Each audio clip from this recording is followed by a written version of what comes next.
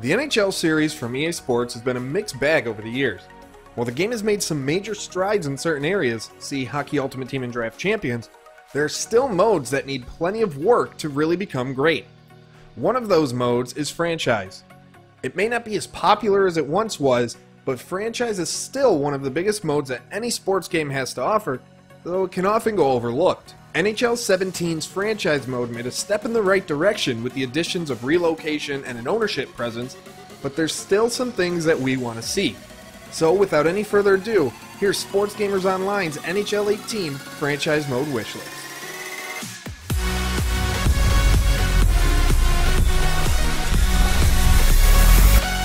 Sports Gamers Online is the #1 source for the sports gamer.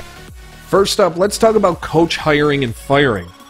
Madden has it, and NBA 2K has it, so why doesn't a mode called Franchise in NHL have it? Coach firings in the NHL are as common as getting chocolates on Valentine's Day, but it's always been missing in this series. The addition of coaching changes can add a whole new mix to the mode, as that could allow player fits within an organization. If a player doesn't fit a coach's system, or they just don't get along, then a decision whether to side with a player or coach could be made. Hell, even the coaches can offer performance bonuses a la coaches in Hockey Ultimate Team. And even if they can't lock down the likenesses of coaches, at least just let us fire and hire coaches that don't offer what we as team general managers want. Up next, we want to see better contract negotiations. In NHL 17, if you want to negotiate deals, you have to wait until the offseason to do anything. Negotiating with stars a year before they hit the market, or young players coming to the end of their entry-level contract, is a part of the league, and it needs to be a part of the game. If a player has a year left on their deal, an extension should be discussed as soon as the eligible date comes.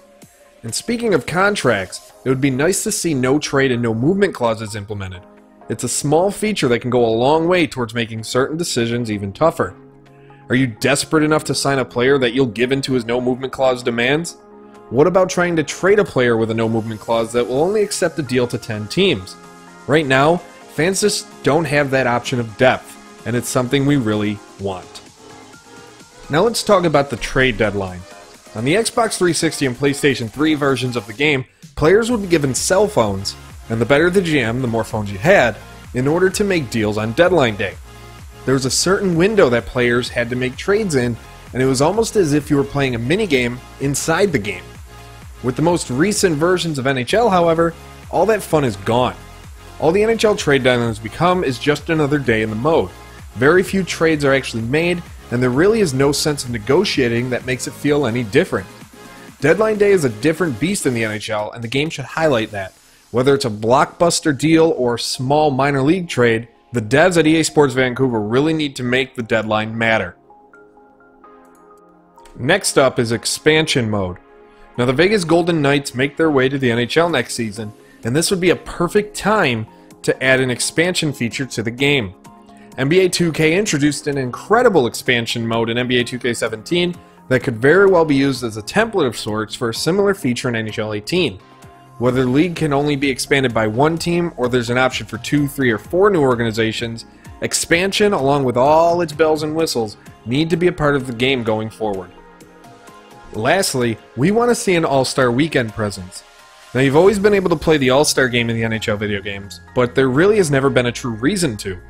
Adding the 3-on-3 All-Star tournament may be a big task for such a small part of a mode, but it's something fans would certainly notice and appreciate. Even going as far to add a fully featured skills competition to the weekend would make the All-Star Weekend actually mean something each season.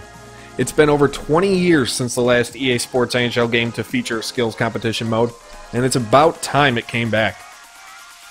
So what do you think, sports gamers? Do you agree with our list? What do you want to see from NHL 18 this fall? Be sure to comment below, hit that like button, subscribe to SGO on YouTube for more great content, follow us on Twitter @SportsGamersOn, hit us up on Facebook, facebook.com/SportsGamersOnline. Until next time, MD signing off.